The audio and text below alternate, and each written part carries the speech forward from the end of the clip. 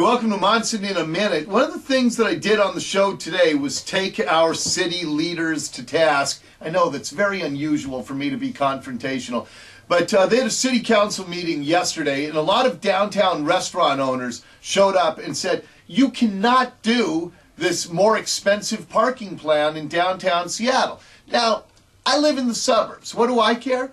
Well, when I like going to a nice restaurant, I often will go to downtown Seattle. But a lot of people are not going to pay an extra $8 because they've extended the meters till 8 p.m. or 9 p.m. It's already expensive enough to go out to dinner. You add that, especially somebody like me, I don't care about the cost. I just don't want to give more money to the city of Seattle.